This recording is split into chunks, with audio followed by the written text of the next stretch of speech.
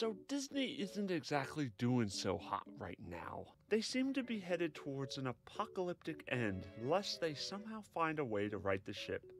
I mean, we've had executives ousted, CEOs booted, and possibly even another crazy firing on the horizon that'll reshape one of the biggest franchises in entertainment history. Now, we've had a recession at Disney once before during the early 2000s.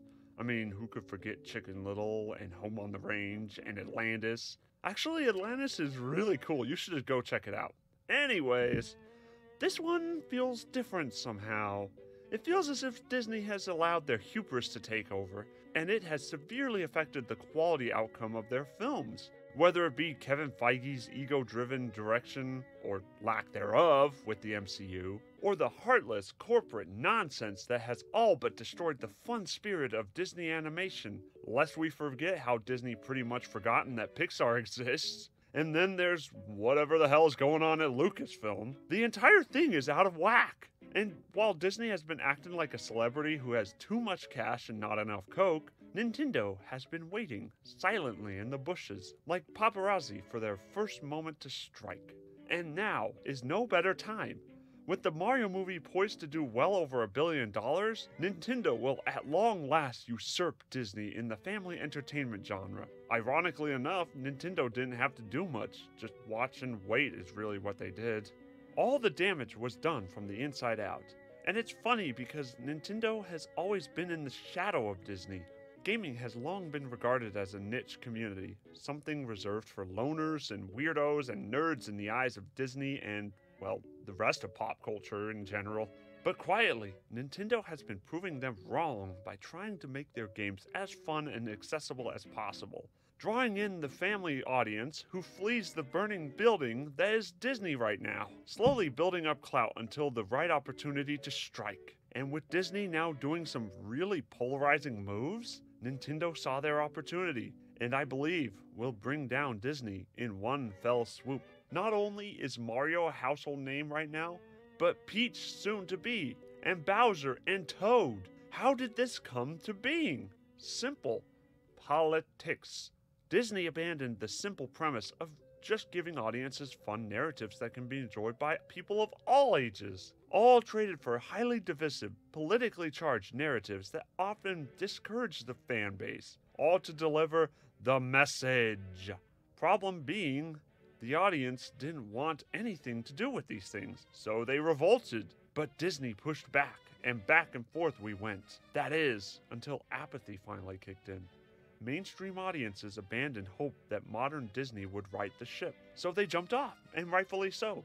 Now, why would Disney do such a boneheaded move? Well, it has a lot to do with ESG, BlackRock, and shareholders, but it's a bit convoluted. In order for companies to get shareholders to invest in their company's stock value, they have to do what's called ESG, or environmental social governance. It's essentially a framework telling you that you're doing good in the community, or whatever. Most of which comes from BlackRock, which ironically owns more than 20% of Disney right now, so yeah. But Nintendo has seen the failures of Disney and all this ESG crap, and swooped in with the Mario movie, promising a fun, non-political romp with good old-fashioned storytelling and messages of family and love. You know, things the normal audiences want to see. Not to mention, they might be launching their own cinematic universe to compete and possibly overtake the MCU as the dominating force to be reckoned with. And for the first time in their life, Disney will be at the ground, looking up at Nintendo, wondering just how they did it.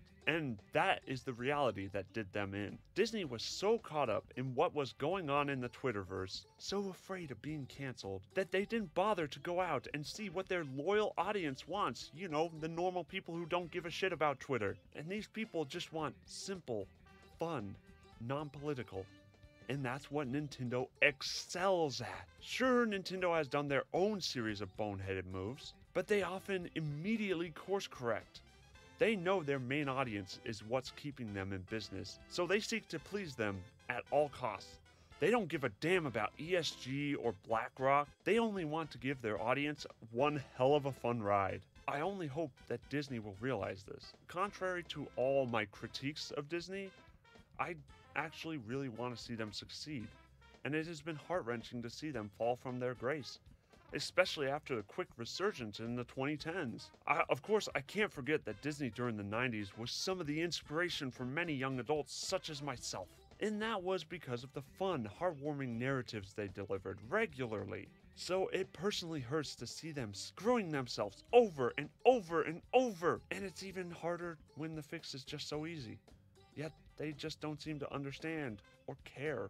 You see, I only want the best for the Mouse House. I just wish that Bob Iger sees the wreck that is modern Disney and hopefully fixes it. But that's my thought on the Disney situation. I really do think Nintendo has leapfrogged Disney. I mean, the writing's on the wall. You look at the Mario movie and that's like one of the most anticipated movies right now. And who gives a crap about The Little Mermaid or Peter Pan and Wendy or whatever the hell else adaptation that they have coming?